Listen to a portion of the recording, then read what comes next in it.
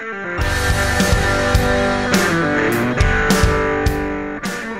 and welcome to the Inner Sanctum's newest footy podcast. This is the Hard Tag, where we get up close and personal with the biggest names in footy. I'm your host, Jakson Bertoli, and I'm here along with my good friend Brandon. Brando. How are you? Very good, thank you. And our third host, Kristin Sims, unfortunately is laid out today. We're sending her our thoughts, but she'll be back with us next week. Talking about the biggest names in football, it doesn't come much bigger than that. Brad Ottens, thank you for not only being hosting us today, being with us today, but being our first guest. Thanks for joining us. No worries, Jackson. Thanks for having me, mate. Thanks, mate. Yes, 245 games, 261 goals, mark of the year, and 3 premierships. It's a bloody good career, but we're not interested in that right now. What we want to know to start with, what is your favourite junior sporting moment? That's a good question. I didn't play a huge amount of footy when I was really little. I only really started playing footy when I went to boarding school. So I played soccer as a kid, and we won. I remember we won a premiership. We called ourselves the Junior Juventus, I think we were called, and we won the premiership about the age. I must have been about 6 or 7. And I've still got the medal there somewhere, and that was probably the earliest memory of sporting a fun sporting achievement as a kid. So I'll probably go with that one. Very good. I guess this is episode 1, so we'll get ours out there as well. Brando, have you got one there? I wasn't very good at footy when I was younger, so I don't have many great stories, but I remember my first goal. Ironically, I don't remember a lot of it. I don't remember the ball going through, but I remember picking it up and just throwing it on my left boot, and everyone got around me. And yeah, that's probably my best moment, my first goal. But yeah, what do you got, Jacko? I'm sensing a lot of you and I weren't very good at footy as kids. I've got a few favourites. I was carried to a premiership when I was in under 15s, but my favourite of all is my first season of footy, my very first game. I think it was under 8s or under 9s, and my very first shot at goal. I would have gotten a free kick in the goal square. I'm lining it up. Everything's all well and good. And then I'm pretty sure I kick it as high as the goalpost, but it doesn't make the distance. It comes straight back down. So that's that's my one. That's about my extent of footy. Into a strong, Jackson. Yeah, yeah, it was pretty good. It's one of those ones. That's pretty much how my footy career went, and then happy to put that behind me. So you said you didn't start playing footy until later on in your junior career. So because you grew up in a farm, if I'm not mistaken. Yeah, as a kid, well, we lived in Katherine, which is sort of just south of Darwin, for sort of my early childhood, and then about the time I would have started getting into probably all the sports, we moved out to a cattle station, which was further south of Katherine. It was quite remote. It was about 4 hours south of Katherine. So yeah, there wasn't a huge the availability to sport probably wasn't there for me as a young kid until later on, and I went away to boarding school and got into all the sporting then. So yeah, grew up. It's quite remote when I was a young kid. Yeah, cattle farm. Geez, how far away, how isolated were you out there? And I guess your childhood would have been mostly just normal standard kid stuff outside on the motorbikes, chasing Yeah. and stuff. Oh well, we were a long way. As I said, Katherine was probably our nearest main town. That was 4 hours. We were 4 hours south of that. There was a couple of smaller towns where we'd go, which were probably an hour and a half drive to get groceries and mail and all that sort of thing. So yeah, we were a long way from anything. I did school on via correspondence on the radio. I used to get on the radio every morning and speak to the teacher, and might be able to hear a couple of other kids from around the northern, not top end of the Northern Territory somewhere. And Mum was my school teacher. We had a classroom set up in the house, and we'd do school via correspondence. And so yeah, it was a little bit of a different way of growing up. Great as a kid, riding motorbikes and horses, and out working with the old man a lot, and so yeah, it was quite a bit of a different upbringing, but it was great fun as a young kid. Yeah, absolutely, I guess. And then you moving to boarding school. When did that come along? Well, year 8, it was back in those days. It started at year 8, so I must have been 13, I guess, and you couldn't really do high school via correspondence, the way we were doing our primary school. So, the kids, or we all just knew that we had to go away to boarding school eventually. And year 8 came around, and we all, I finished up in Adelaide to going to boarding school, and that was a tough change, a bit of a culture shock, moving from the bush out down to a big city, and a long way from home. But as I said, exposed to footy and all the, you just sport just becomes your life, and that's where the passion for footy probably started. Yeah, because you, like I said, going from so remote to being in a boarding school, you'd be around people constantly. How'd you keep yourself busy, and then eventually that leading into football?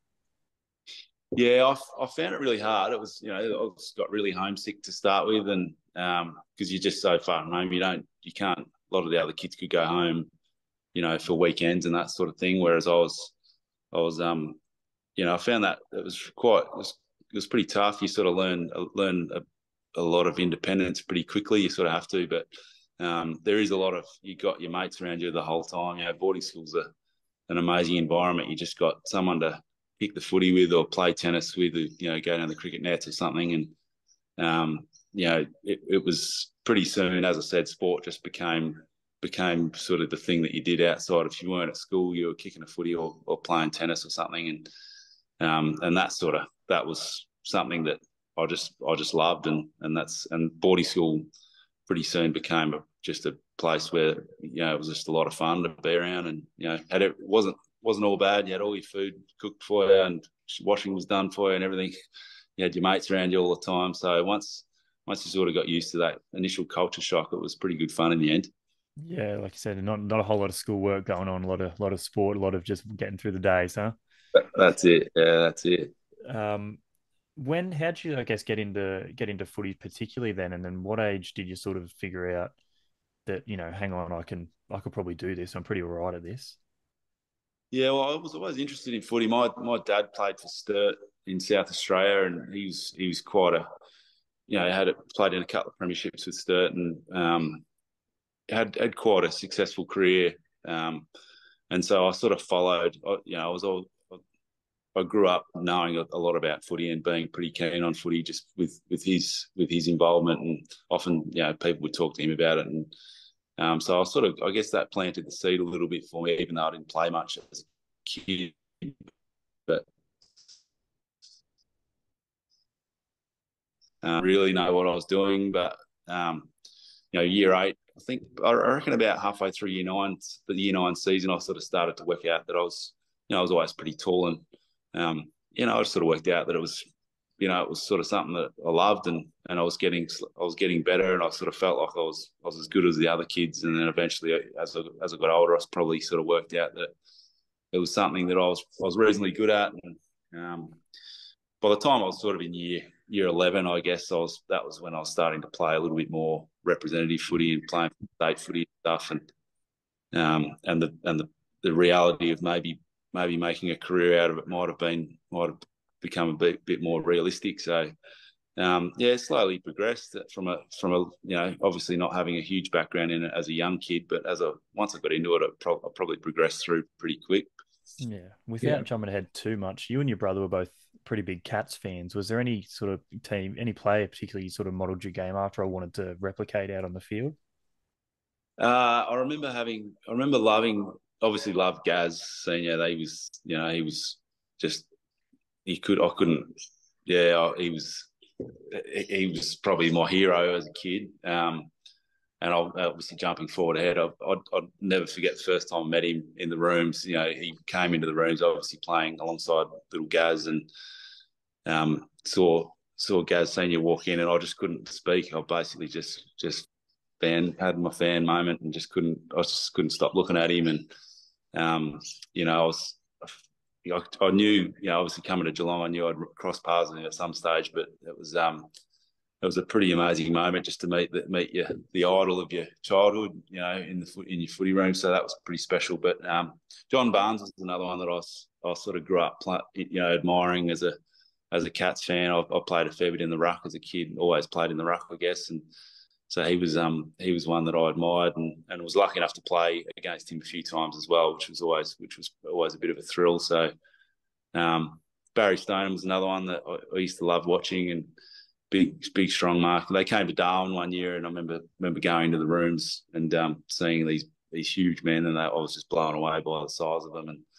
And as I said, yeah, and I was lucky enough not that long after that to play against a few of those guys that I was lucky enough to meet when they came to Darwin that time. So yeah, there was a few of those players. It was obviously a very successful team back in those days in the 90s, and yeah, we grew up loving watching the Cats. So I felt very lucky to be able to finish up playing with them for sure. Yeah, 100%. And obviously, with you being picked 2 in the 1997 draft, what kind of expectations were set on you by the club? Not only by the club, but by yourself as well. Yeah, I mean, it's number 2 is funny. You sort of, I guess, the top 10. You sort of, there is a certain amount of expectation. I think you probably, the clubs are always been pretty good. Richmond was good at trying to limit that as much as possible, and but I think number 1, you've got all of the weight of the world on your shoulders, but number 2 probably has a lot more time, a bit more grace to try and to take the time to develop and get. Everyone expects to pick number 1 to come in and be flying, whereas the rest of us sort of had a bit more time. So I was probably pretty lucky going to Richmond, where where I was probably getting games when I probably shouldn't have been, because Richmond had sort of been a little bit down the ladder back in those days. So I was lucky enough to get probably a lot more games early in my career than what I probably deserved to play, and that probably helped a lot in my early development. Mm-hmm. Just before Bruno goes into sort of Richmond there, also in that draft, obviously the top 10 was so good. I think they all played 100 games. To get picked up, I think your brother got picked up that draft as well late. How was that? That must have been a great night for the family just in general. Yeah, it was. It was great. My brother had been in the draft he was 21, I think. So he'd sort of been overlooked a couple of times, and he'd had quite a good year. That we both played senior footy in Adelaide that year together, and there was a few clubs that had sort of been sort of showing a bit of interest in both of us. So by the time the draft came around, I was pretty confident I was going to get picked up, and I was just hoping that he would get drafted too. And so yeah, but he came around. I think pick 50. I think he went. So when he got picked up and finished up, obviously Melbourne picked him up, so knew that we were going to be moving to Melbourne together, and that was probably a bit of a relief too, that I wasn't going to go on my own. And so yeah, that was pretty special to be able to. We lived together. He was 4 years on the list at Melbourne, so we lived together that whole time. And Mum finished up moving over together with us. So yeah, we sort of basically packed up house and all moved together all at once to Melbourne. So it was pretty ideal, really, for a young kid to move interstate with his whole family at that time was pretty special. Did it help? Did it help the move? Because you hear a lot about players getting homesick or whatnot when they get drafted in a state, but having your whole family must have really been, I guess, helpful in that transition. Oh, absolutely. Yeah, we just, we rented a house together, and it was when we were living pretty much together in Adelaide anyway. So it was definitely, you couldn't really script a better transition from moving interstate for your footy career to start with your brother there with you, and your mum as well, cooking and cleaning for you. And so I was, we were very lucky. It was the perfect setup, really. 100%. So obviously first game of your career was round 1, 1998 against Essendon. What was it like running out in front of such a massive crowd? What feelings do you remember from that night? Yeah, I remember being really overwhelmed by the crowd. It was 70, I think it was 70 or 80,000 there that night. And it was, it was, I mean, I was probably a bit naive to really appreciate, how lucky I was to be playing in round 1 against Essendon for Richmond. And I sort of, I look back on it now and think how fortunate I was to be able to play for a club like Richmond. They always played in front of big crowds, and those big Melbourne clubs. It's an amazing experience to be a part of them in general, but to be able to play in those big games, and to have one in my first game was just I remember, I think Geesh came to me. Jeff Geeshan was the coach, and he said to me at halftime, "Stop looking at the crowd and start playing footy." So I must have been a bit caught up in the crowd because I was just couldn't. Young kid from Northern Territory growing up, I probably hadn't seen that many people all in one place before. So I was a little bit sort of a little bit overwhelmed to begin with. I don't think I did a huge amount in the game, but it was quite a close game. We won in the end, and that was a really fond memory of my career. Was that first game, and you just get a taste of what those big games are in your first one. It's pretty special. Do you remember who the first player you matched up on was? I remember rucking against Stephen Alessio at one stage. He was weighed twice as much as I did at that time in my career. So I remember standing across the centre bounce thinking, geez, this bloke's going to break me in half. I think Paul Salmon might have even been playing for Essendon too at that stage. So I was rucking against him, and Dustin Fletcher was playing on him up forward. And these are all, you sort of the guys that you grow up. I wasn't a huge footy head, before I got drafted, but I remember just watching the footy on a Friday night, and they're the ones that they're these guys you see on telly, and then you're expected to play alongside them. And as an 18-year-old, was a bit mind blowing, but Stephen Alessio just stood out to me. He was he was a mountain of a man. So it was a big challenge as a young kid. Yeah, absolutely. And then jumping forward a bit, in 2001, you absolutely dominated the Pies, I think, and then Mick Malthouse comes out and says you're the best player in the game. What's that like as when an opposing coach says something like that to you? There was probably, I don't know, I found that early on in my career, I felt like, the expectations are low. So you sort of, when you exceed anyone's expectations, everyone thinks you're going great, and you're doing it easy. And then, but then when the expectations grow, that's when I found the pressure came on, and it was almost easier when you're younger because no one really expected much of you. And when you did well, it was great, and when you didn't do well, it was because you were young and you had excuses. But as you go through, you sort of you set a bit of a standard for yourself, and for yourself as much as what other people set for you, and it becomes the footy becomes probably a little bit more difficult then when people are expecting you to do it all the time, and that's probably something that I've found a bit challenging at times. And finding that consistency and stuff was something that probably was one of the biggest challenges I found in my career. Was I knew I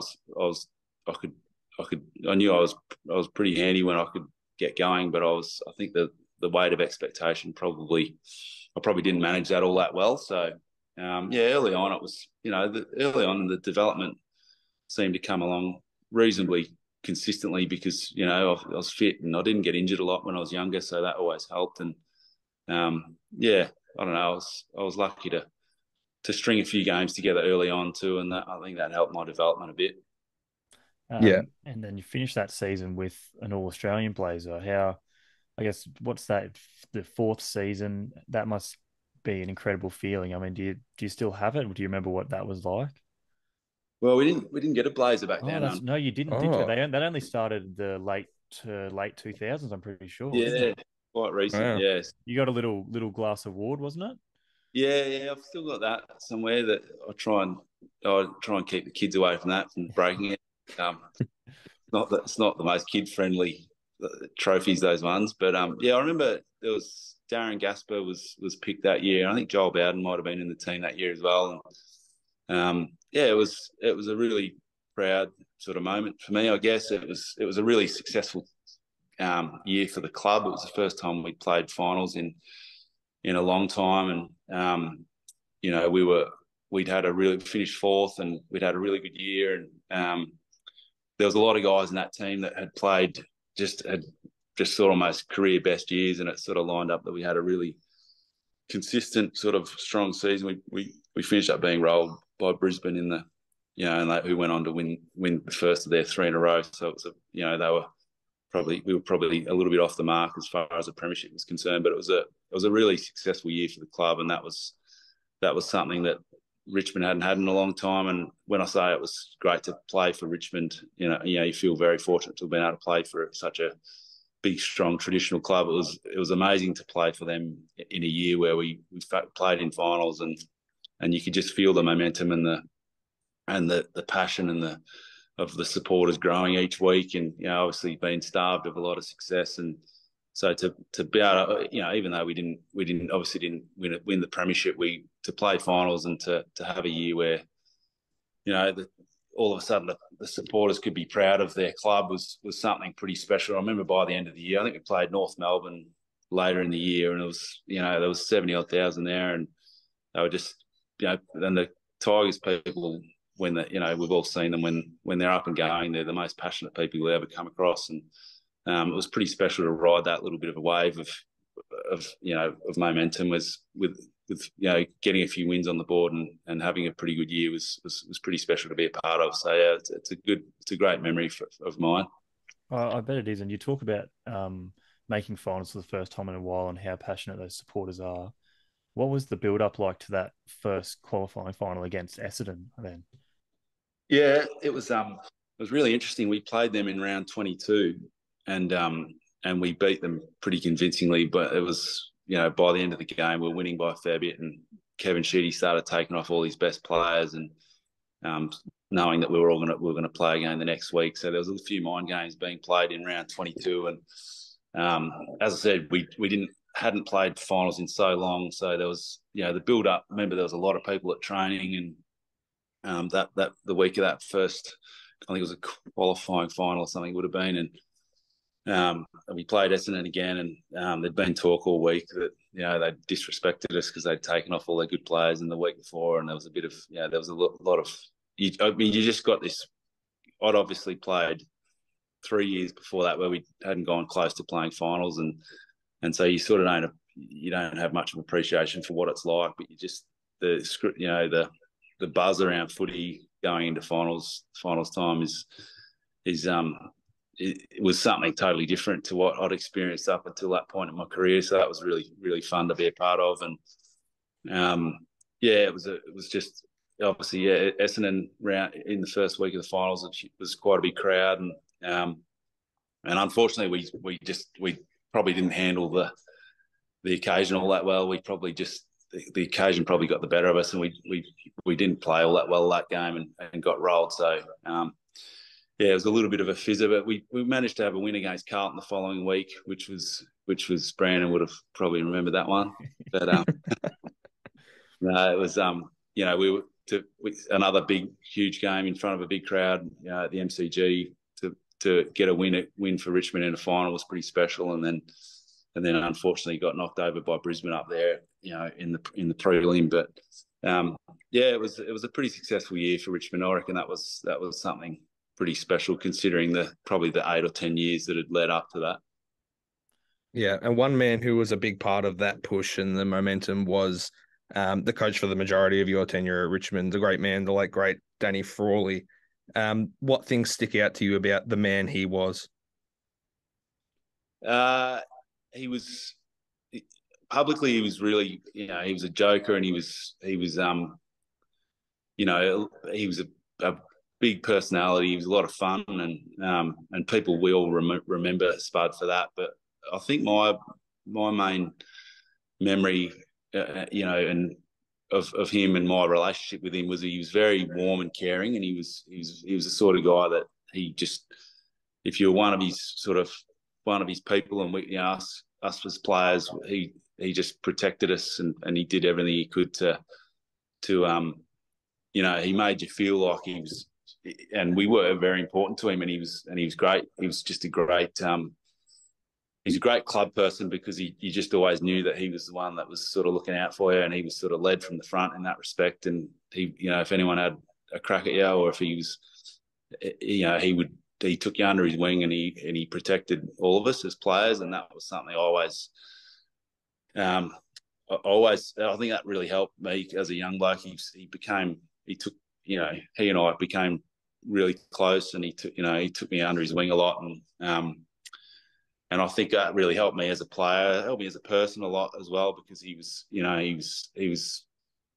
would protect me, but he was always hard, and he was always, because he put that effort in to supporting you as a person and as a as a human being, he was able to have the hard conversations with you, and I always felt like I knew that it was coming from a good place. So yeah, really caring, really protecting, and protective, and passionate. He was a hugely passionate man. You know, you just knew if Spud was thinking something, you'd always knew. He just wore his heart on his sleeve, and yeah, they're the traits that I sort of always remember Spud. Yeah, my dad always tells a story when he was a road worker, and when Spud was at Collingwood, he was doing work outside Victoria Park, and Spud comes out. He did not know my dad at all. Comes up, they have a chat, and he gave my dad a box of potatoes. Did not know who he was, and that's a testament to the man that Spud was. Do you have any good Spud stories from when you were at Richmond? There's a few. Yeah, there's a few. He was very, as I said, passionate. He could give some of the best sprays you've ever heard in your life. You know, just through not through anger, but just through just pure passion. He just wanted us to win, and he wanted to win himself. And I remember one week, it was towards the end of, he was under a fair bit of pressure. We'd lost a fair few, and it was getting to the end of that final year, and I think it was 2004, and we'd lost a fair few. It was everyone, the media, as they tended to do with Richmond back in those days, would camp out the front of the club, and we'd have to walk into the club, and there'd be video cameras and all sorts of stuff. And so we come into the club, we've lost, I don't know how many it was in a row. He's just under a hell of a lot of pressure. People are talking about him getting sacked any minute, and we walk up into the meeting room, and it was the old meeting room. It was the GR room, I think it was called, and it was a tiny little room. We were all packed in, and there was a video screen, and we'd go through our post game sort of meetings and whatever, and that's where most of the big conversations were had, and the famous Spud sprays would happen. And so we're all sort of nervously sitting in the room waiting to Spud walks in, and we're all thinking, just hoping that you weren't the target of one of his, he wasn't going to get onto you first about what you did on the weekend or whatever. And he walks up the front, he's holding this pump in his hand, the pump that they'd used to pump up the footies. And the boys are looking at him, sizing it up, thinking, just what's going on here? He walks up the front, and just holding this pump, he doesn't say anything. He's just holding this pump in his hand, and he just holds the pump over his head. And the boys are all thinking, geez, Spud's lost it here. He's gonna something. What's he up? What's he going on about? He's about to go off his head or something. What's he getting at? And he's like, what am I, boys? He's got the pump over his head, and he's going. Greg Tivendale was in the front row, and he's like, Tivo, what am I? What am I, mate? And he's holding the pump over, and Tivo's nervously. No one wants to look in the eye, thinking they might be on the receiving end of one of Spud's blow ups, and someone says, "You under the pump?" And he goes, "I'm under the pump, aren't I? I'm under the pump." And he's holding this air pump above his head, this compressed pump. He's like, "I'm under the bloody pump, aren't I?" And the boys all laughed, and it just sort of broke the tension of what was clearly a pretty tough time for everyone. He cracks up laughing, and anyone who knows Spud, and he laughs, and his shoulders would go, and his shoulders would be hunched over, and he just cracked up laughing, and the boys all laughed, and it took a bit of the pressure off, and we could sort of get on with our week, which wasn't going great at the time. But he had a funny knack of just being able to make it, a tough situation sometimes be a bit lighter, just with the humorous side, which was always a great strength of his, I reckon. That is unbelievable. That's very good. I guess coming from that as well, a few years later, then you said end of 2004, the move to Geelong. Now, if I'm correct, that wasn't a sudden thing. It was sort of a mutual decision on the club's behalf. Can you talk us through that move at all? Yeah, well, it was at the end of that year, actually. It was 2004, Spud's fifth year. It was my seventh year at the club, and we finishing last that year, and Spud, Spud had been told he wasn't going to be coaching the team, but he's still committed to.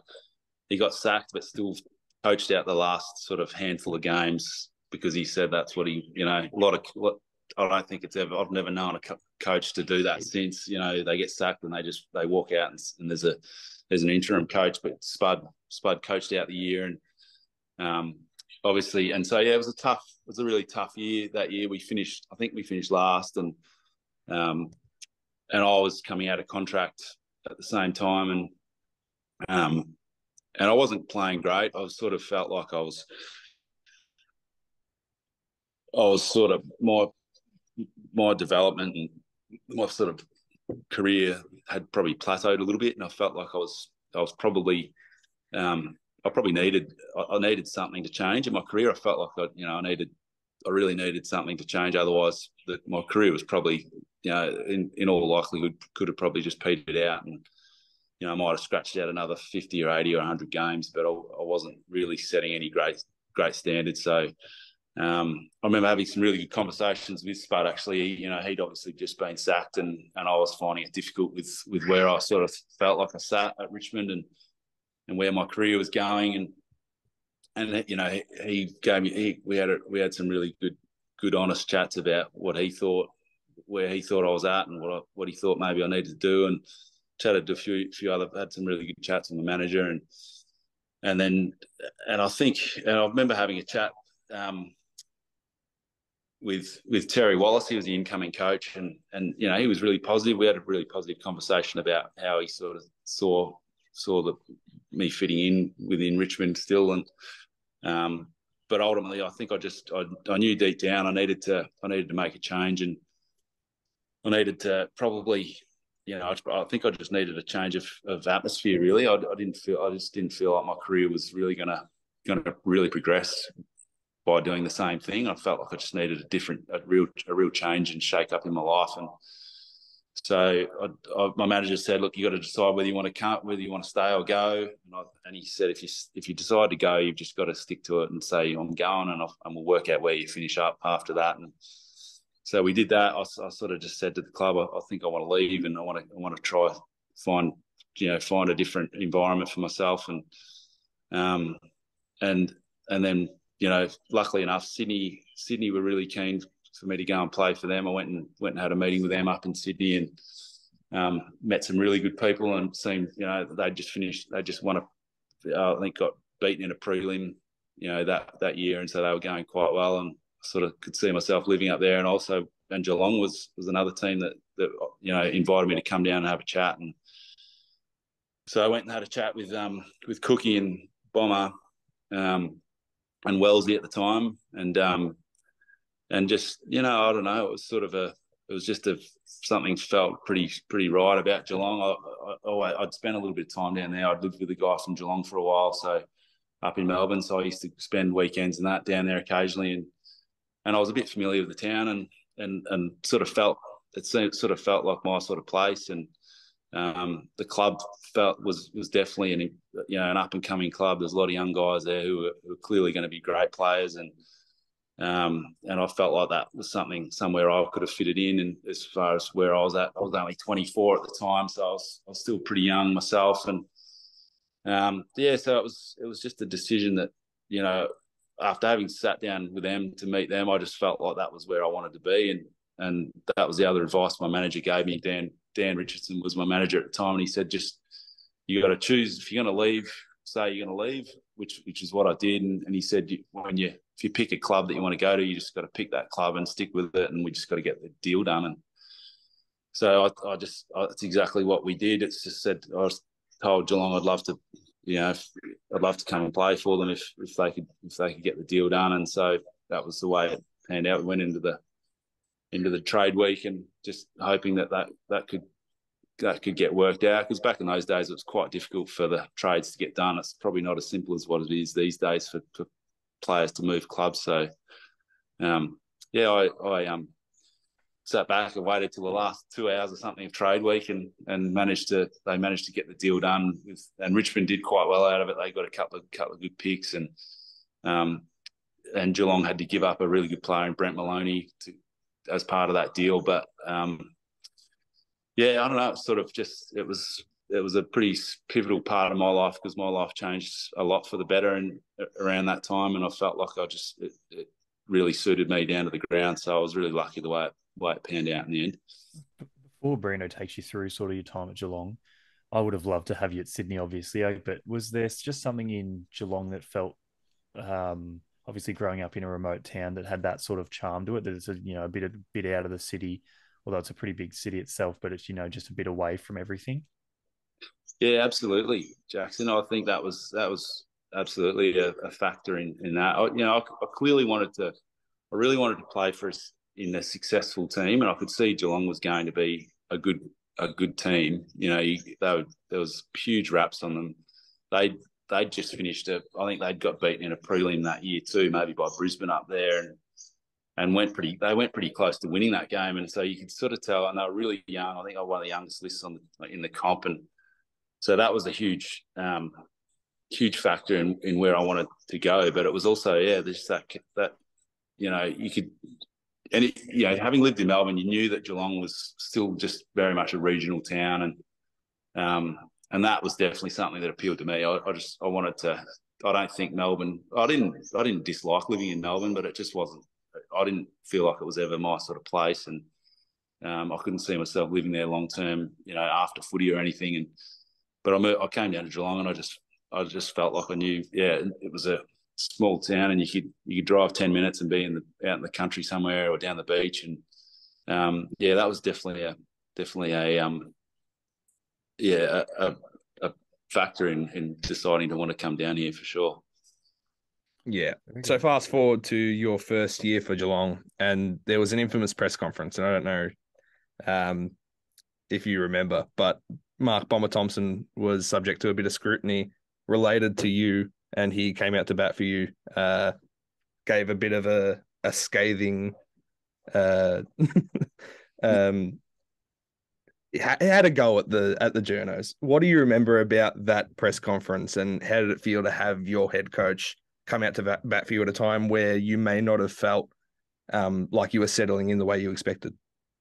Yeah, I remember it clearly. I was doing it pretty. It was tough. It was a tough change. I sort of probably knew that there was going to be a lot of scrutiny, but it was probably more. It was far more intense than I probably expected, and I found that difficult. I was always one that didn't really.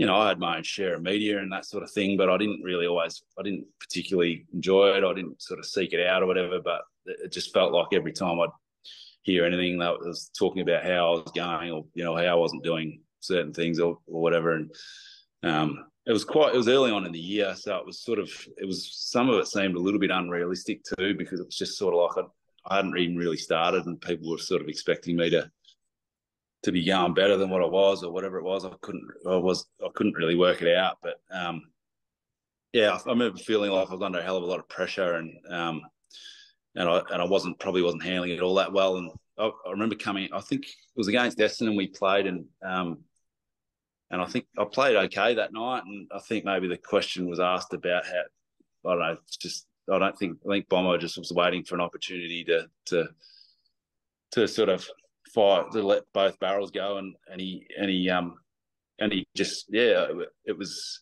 I remember, I don't know, the initial emotion when I saw it. It took a couple of days for me to see the press conference or whatever. But I remember being a little bit embarrassed, thinking that he had to do that he felt the need to have to do that, because I sort of wished I'd have been performing a little bit better so that he didn't have to be in that position, I guess. But yeah, also, after, I felt it just made me feel like he was right behind me. So it was something like Bomber and I always got along reasonably well. I wouldn't have said we were close, I guess, in comparison to probably my relation maybe with Spud, as a comparison. But he did, he definitely made me feel then that he was right behind me, and he wanted me to, he maybe felt like it was a little bit unreasonable the sort of scrutiny that I was copping at that stage, and it definitely really helped me, that emotional connection with him, and it felt like it took a little bit of the pressure off, because I felt like he just, he was in my corner, and he was there ready to back me in, and I felt like my footy turned around subsequently from that. So one of Bomber's great strengths was he was great at managing people, and he had different relationships. He was close with some guys, and he wasn't close with some of us, but he had an ability to have a connection with us and get the best out of all of us. And that was something that I always love and respect him for, because he got definitely helped get the best out of me, and that was the start of a great working relationship with him, and it really helped. Yeah, very good. Then fast forward to the very next season. Not much of a fast forward. You take a bit of a leap, get over Darren Jolly. What mark of the year? If you can talk us through like the moment, like when you see Darren Jolly there and the ball coming in, do you immediately think like, oh, I'm going to go for this, I'm going to get up here, and then what happens in the immediate aftermath of it? Oh no, I don't know. I didn't take heaps of big marks like that in my career, but I remember. But whenever you do, I think it's almost an element of surprise that you sort of come down and it sort of happens without you even really thinking too much about it. But yeah, I remember that game I'd come in at halftime and I'd had maybe 2 or 3 possessions or something. I'd had a horrible night up until that point, and Bomber had said something that made me well aware of what I wasn't doing right. And so I think he said something like, just do something. If you can just do something for the night or whatever. And then that was not long after halftime. So I guess I did something that night. It was something. Bloody hell. We finished up losing the game, but I remember, I remember coming back to the next centre bounce, and Darren Jolly was pumped a bit. It kept getting replayed on the big screen. It was up there at Olympic Stadium, and Darren Jolly kept looking at the screen, going, "Oh, geez, good on you, oh, thanks, mate. I reckon I might even be on a footy card this year by the looks of that, or something. Thanks for putting me on a poster or something." So we had a bit of a laugh about that. We both went about it at the centre bounce straight after, but yeah, that was I don't know. That was a bit of a thrill. The mark of the year, it's pretty special. Something I it was a nice moment. Yeah, very very much. The year after 2007, the elusive flag for Geelong. How did the build up of the year feel? Because I'm pretty sure 2007 was the year you guys didn't start all that great. But then you obviously built up to it, and then going through finals. Can you just talk us a bit through that season and how it all felt, like especially to get the prize at the end of the road?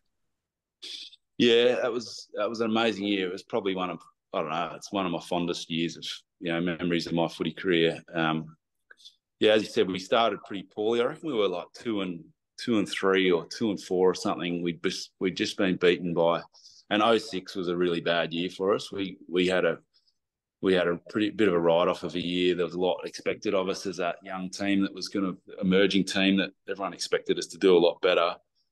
And we had a really, really bad year.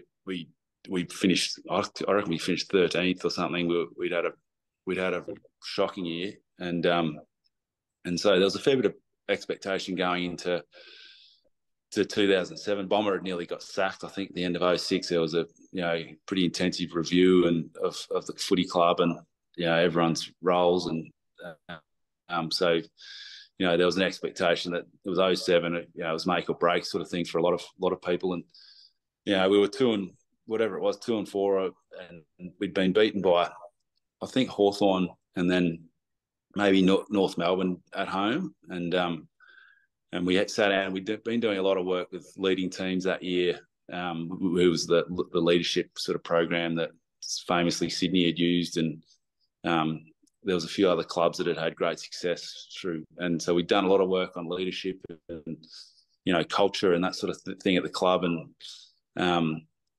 and we'd made a lot of great inroads, but the year started pretty poorly, obviously. And I remember sitting around in the meeting room, and there was players and coaches, and we all had the chairs sort of facing in, sort of pretty honest session. And remember there was some pretty honest communication and conversations had around personal things about players, and pointing a few fingers. And I remember Kenny Hinkley was the assistant coach at the time, and he said, "You guys need to appreciate and you need to understand how close you are and how good you are. You're in a position where you should be, and you could be, premiership contenders, but you're not playing for each other, and you're not." And that was the theme of sort of a lot of that conversation. It was probably a crisis meeting as much as you would want to call it. Blokes and people were saying, we're not playing, we're being very selfish, and we're not living the values that we've been speaking about all pre-season. And I'll never forget Kenny just saying that, because I remember sitting back thinking, I never really even considered that we would be in a position where we could be a premiership contender. You know, I'd sort of probably played for teams where I'd only played finals a couple of times or whatever. And I remember being a bit struck by that comment. But, you know, it was a pretty, I don't know, there was a bit of a watershed moment. We went out and played Richmond the following week and won by a record margin. You know, we beat them by over 140 or 50 points or something. It was, you know, a huge win. And it was almost like it just, the shackles were broken, and it's almost the monkey was off the back. And I think we went on to win 16 straight or something after that. And you know, ironically, Port Adelaide beat us in round 22 at home, and that was the first time we'd been beaten for the rest of that season. And then we went into the final series with a fair bit of confidence. And it was an amazing run. It was sort of, you know, I spoke before about Richmond and feeling that momentum of the fans and the expectation of, because of the lack of success. It was exactly the same with that year with Geelong. It felt like just every week that we win, you know, coming off the 90s where Geelong was so close but never could actually win a flag, and, you know, played in all those losing grand finals. And, you know, it had been a really successful team without having won premierships. It was something you could just feel the expectation of the town and the people, and even in around the club. It was, I remember the catch cry was sort of keep a lid on it, and everyone was saying keep, you know, with everyone, because the outside noise was, you know, Geelong's going to go and is going to win. No one can beat them, and they're too good for everyone else. But you know, we were conscious of, everyone just kept saying just keep a lid on it, and, you know, we've got to just get the job done. And yeah, as the season obviously got to the finals, and with that expectation, I remember a huge amount of pressure. It was just, no one spoke about it.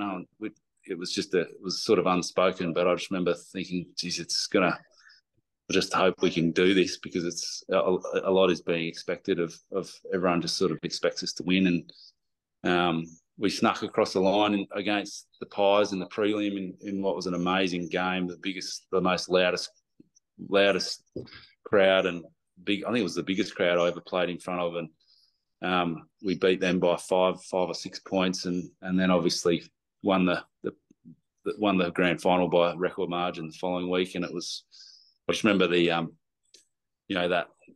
feeling, just the relief of winning the premiership, because it was almost, if we didn't win it, anything less than that was going to be a letdown after the way the year had sort of progressed. And, you know, it was just expected probably towards the end that we were going to win.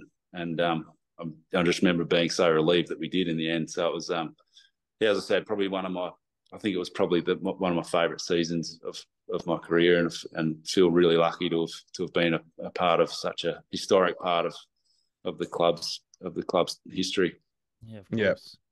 100%. Obviously, you mentioned keeping a lid on it, and hindsight is an amazing thing. But after that 2007 grand final win and how big of a win it was, did you ever sit there and think, gee, we could be on for a few more here? Like, because obviously you won 2 more and you could have won even more than that. So what were your thoughts immediately after that grand final win?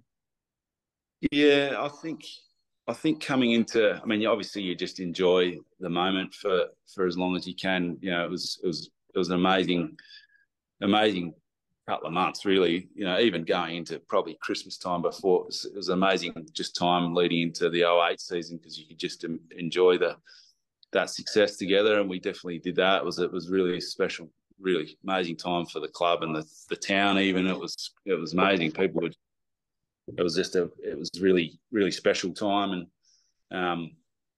I don't think you ever sit there and sort of look into the future and sort of size it up thinking you're gonna keep winning or whatever. But I think the way we were playing, I think we were probably pretty confident that we were going to be really hard to beat, and there was definitely a sense of real confidence in the way we played from then on for the next 4 or 5 years in particular. Obviously, I think we just knew that guys had sort of a lot of guys had come into their prime together, and so we were all playing. You know, it was a pretty consistent team that was going to stay together for a bit longer after that. So, I think there was definitely an expectation that we were going to be able to keep achieving more success for sure. you were able to play with a lot of talented players in your time at both Richmond and Geelong. Sorry.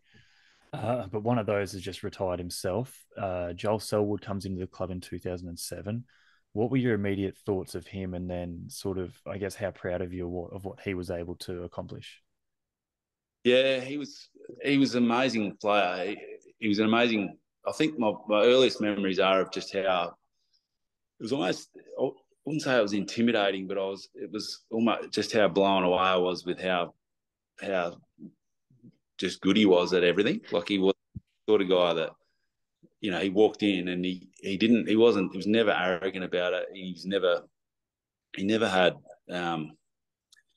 you never had the feeling that someone had to tell him to pull his head in, but he was happy to, if he saw something that he didn't think was right, he'd tell someone. His training standards were as good as anyone on the list, probably better. He probably set the standard from the moment he walked in, and on and off the field, he was the sort of guy that just never put a foot wrong. So he just drove a certain standard by his actions more than anyone I think I can probably ever remember in my time in playing footy. So that was the sort of thing that stood out, and that was instant. You could sort of tell that was going to be the way he was going to be.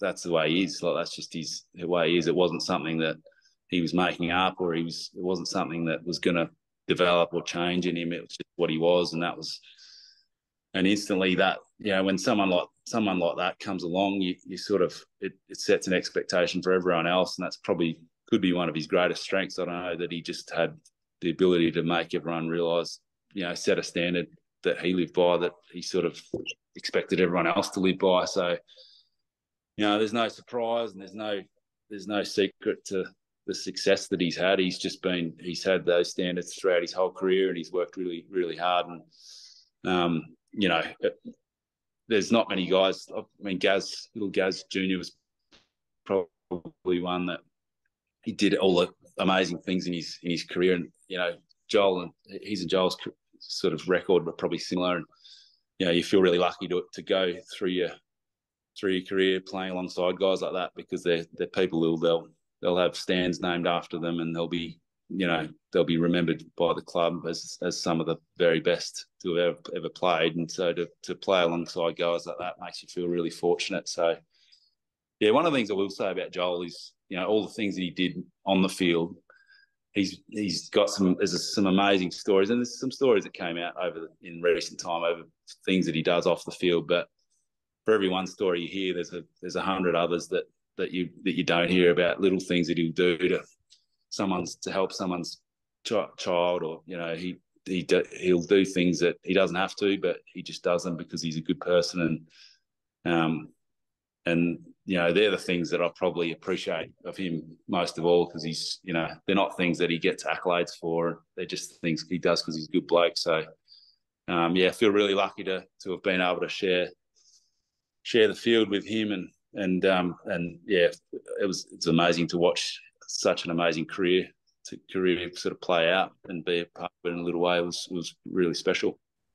Yeah, absolutely. Do you have any of those stories? So there's 100 other stories from Joel. Do you have any really fond ones that you especially looked back on when he was retiring or whatnot? I used to take Johnny, my little boy, into training occasionally, because I still work with the Cats a little bit. So there's a couple of times, just for me personally, I remember taking Johnny to training. I was sort of a bit hesitant because Johnny was still only little, but I thought, he can come along. He's into his footy a bit, so I took him along. I sat him up in the stand with a water bottle and some food and stuff, and said, "Just sit here and don't move. I'll be on the ground. You can see where I am. You can just watch." And I finished up training, got to the stage of there's 10 or 15 minutes where I had the ruckman just doing a bit of time to do a few drills with them, and I was sort of doing a bit of ruck stuff, and looked over to where Johnny was just to make sure he was still in his seat, and he was gone. I thought, no, he's taken off. He's going to be out in the field somewhere. And I'm scanning around looking for him, and sure enough, he's out in the field. And I start running over to him, just getting ready to tell him off and tell him to get back to his seat. And I see that he's over mucking around with Joel. And Joel and Tommy Hawkins as well, and I get over there and I'm like, mate, Johnny, what are you doing? And Sel's like, no, mate, I needed him out here. I needed him out here to kick the footies out to us. And so Joel had seen Johnny was in the stands, and he said he didn't want him sitting there by himself. So training had sort of wound down, and Hawk and Sel were kicking goals together, and Joel went and grabbed Johnny and just to include him and to get him part of training. He went and grabbed him and took him and had a kick with him and was kicked. So Johnny's kicking out with Hawk and Sel, and you could see how much it meant to a little kid. And Joel didn't have to. He would have been easier for him probably to leave Johnny in the stands, but instead he went and grabbed him and took him and had a kick with him. And Johnny still talks about it now. He'll never forget it. So that that was one for me personally that he it's something that he didn't have to do, but he just did it anyway. And there's as I said, there's a million stories of guys. He'll ring one of the boys out of the blue, knowing that it's one of the kids' birthdays, and Joel's on the phone or FaceTime and with kids, and the kids, no one expects him to do it, but he just does it, and the kids are blown away by it. And Joel they're the sorts of things that he does all the time, and it's I don't think they're only little things, but I think he maybe appreciates how much it means to people. And it's pretty nice that he's able to, and he's still willing to do that sort of stuff. So obviously, having been back at Geelong coaching, how much time did you have to take off footy, and how did they sort of rope you back in? Well, I basically just started.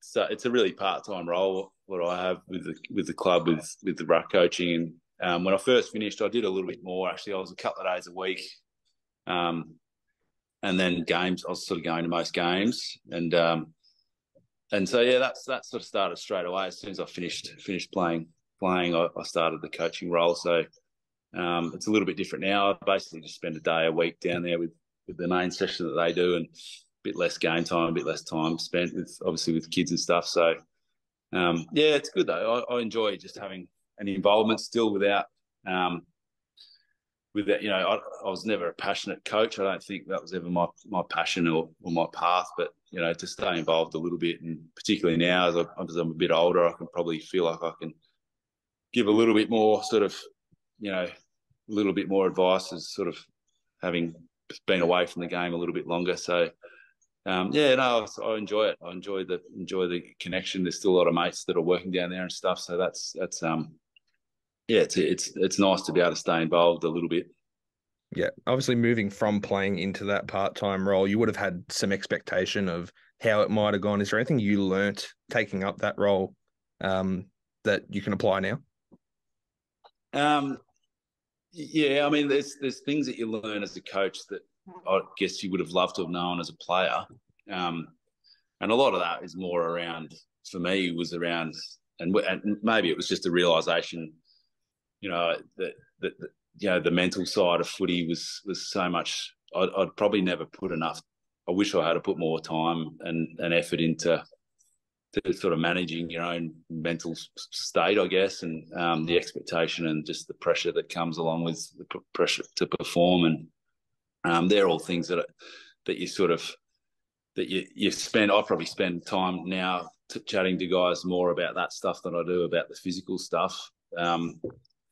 Because they're the things I felt like were the things that limited me as much as anything. So in hindsight, that's probably something that I've learned, and is that I wish I had done a little bit more, spent a bit more time on focusing on dealing with that stuff. So, and I remember hearing Gene Syracuse say, don't ever forget how hard the game was as a player. I think that's one of the things you do have as an insight as a coach is it's easy just to watch a video and say, oh, why didn't you just jump here instead of there, and all but it's a lot.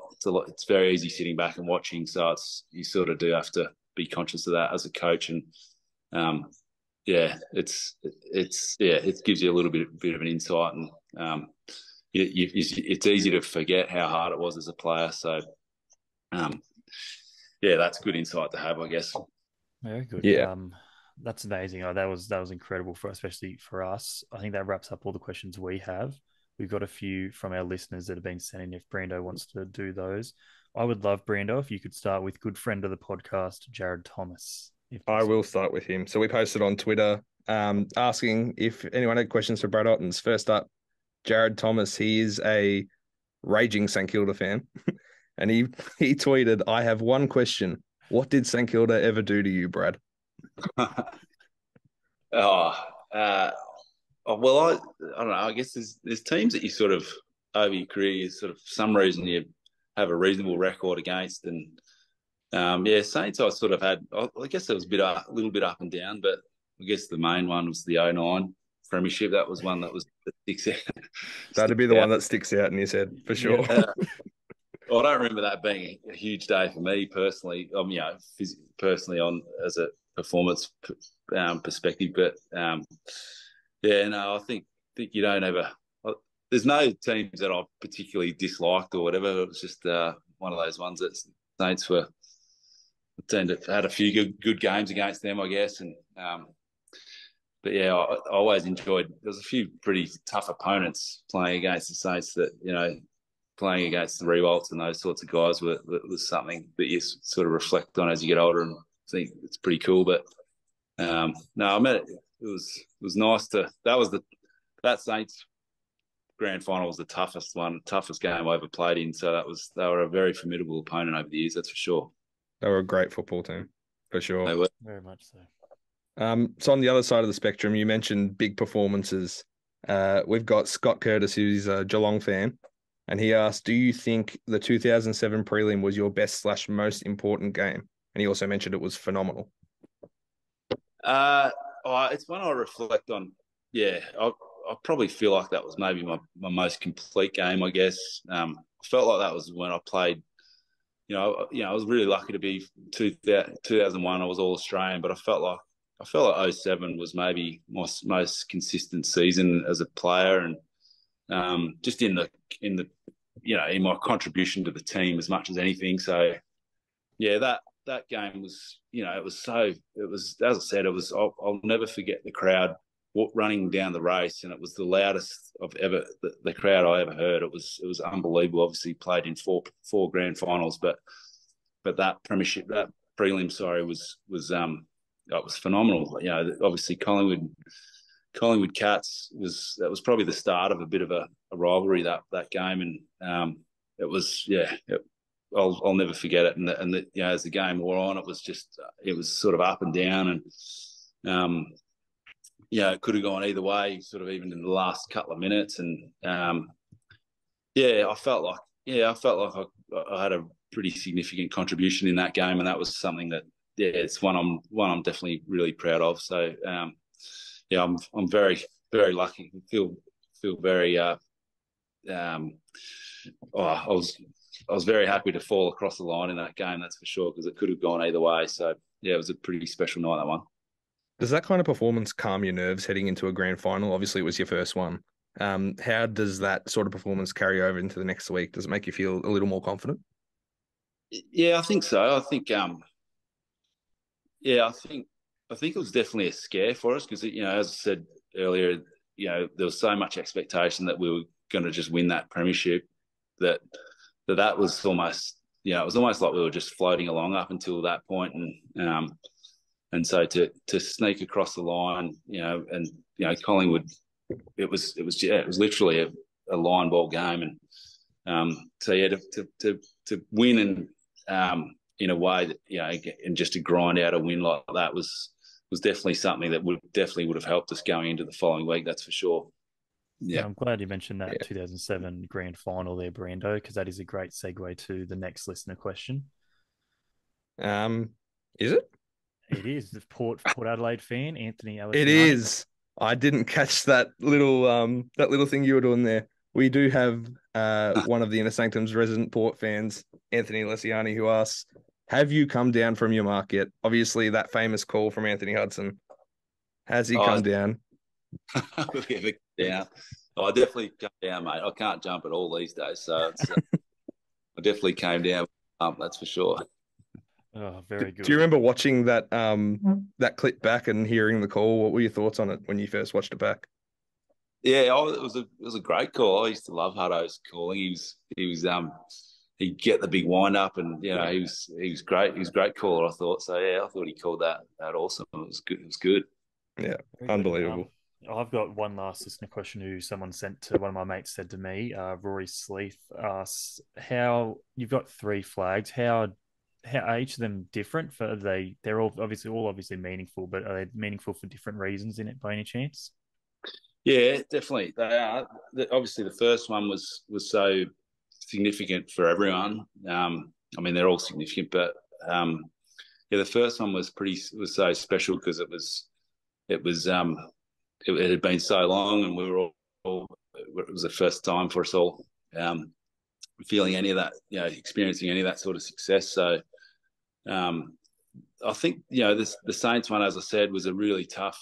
It was a bit of retribution after losing 08 in a year that we were probably expected to win as well, and so that was something that I think we may not have won that year if we particularly that game if we had have won in 08. So that was really special for as a bit of a retribution for what we couldn't achieve the year before, and 2011 was special for me personally because it was my last game. I retired after that game, and Lingy, a great friend of mine, it was the same. He and I both finished up at the same time, and after having to be able to end a career with a winning grand final is something that's a huge privilege, or something I'll always appreciate. So yeah, they're all very special. But yeah, I'll probably reflect on. I don't know, it's hard one. 07 and 2011, they're all very special in different ways. Very good. I guess that brings us to our quick fire questions part of it. I got 6 questions for you. A lot of these are questions that we do in our introduction when we all join the Inner Sanctum. So we've just sort of condensed that down to a bit and just sort of, I guess, one sentence or one word answers if you want. There's nothing too strenuous about it, just nice and fun. Start off with, what is your favorite TV show? Yellowstone. Yellowstone. Very good. Favorite movie of all time? Uh, oh, um, Wedding Crashers up there, I reckon. Very I good. love Very that. good. I love Very that. good choice. Your go-to karaoke song? The Gambler, Kenny Rogers. Oh, Very good. very good Very good. choice. Your thoughts on Tom DeConning? Uh, I love Tom DeConey. Yeah, Brito's favorite player. Just no, I love him. I love Tom DeConey. very good. That's Very what we like smooth. to hear. Your hardest player to play against? Dean Cox was one that he was a very good player. He was a bit too good for me. I think he got a Big hold of man. me. Very So big man. he ran way too well as a 200 centimeter bloke shouldn't be able to run like he did. Oh gosh, and arguably the most important and controversial one. What is your favorite flavor of shapes? It's a good question. It is an important question, isn't it? It is. I think the original pizza shapes Oh, is my favourite. okay. Some of the people at the Inner Sanctum will love that, but me Some and of the Jacko people do not love that. we do not love that, but some of the people will be very happy with that answer. What's Um, you got? Chicken or? I'm a barbecue man. We're both barbecue men, Yeah, we're barbecue men. Yeah, but that's a tough. there is a nice even split at the Inner There Sanctum. is. There is. Everyone's in different corners, so Well, a few of them will love you for saying pizza. Very there's a good. shape for everyone these days. There's all sorts of different flavours. Yeah, it's ridiculous. Some of those ones like savory are just for anyone who likes that. Savory is not a good flavor of shapes. Cheddar. We've come up to our final segment, the hard tag quiz. I'm going to pit you and Brando up against each other. It's a best of 3, so I'm going to ask a question, and it'll go to you first, Brad, and then you'll both get a chance to answer. Then the second one obviously will flip, and then best of 3 wins.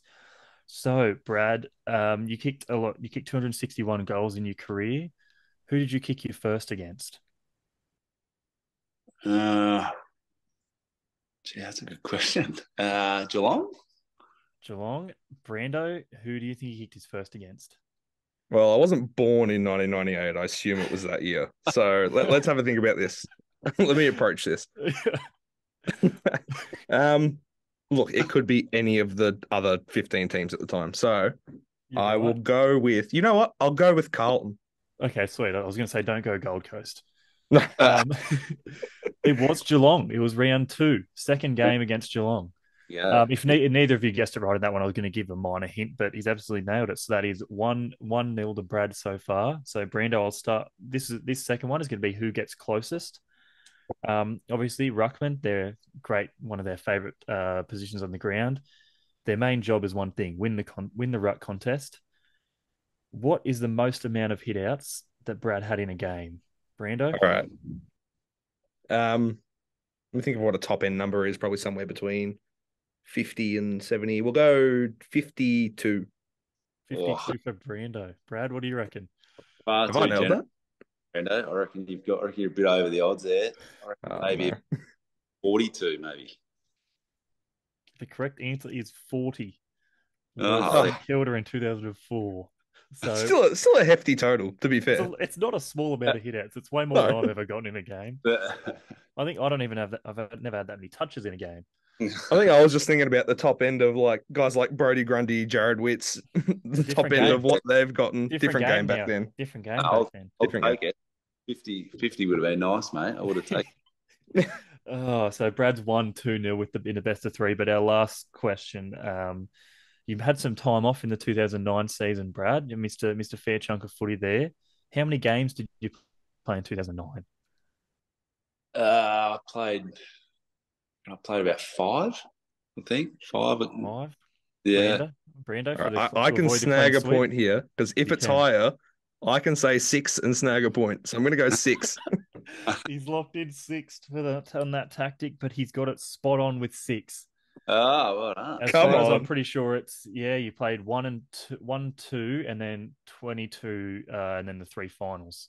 Yeah, of course. Yeah. So Yeah. very good. That is genius for me. I should do that every week. Just try and It Play is, the but odds. That's good, unfortunately, we've gone down, Brenda. You've put us down 0-1 in the host versus guest competition.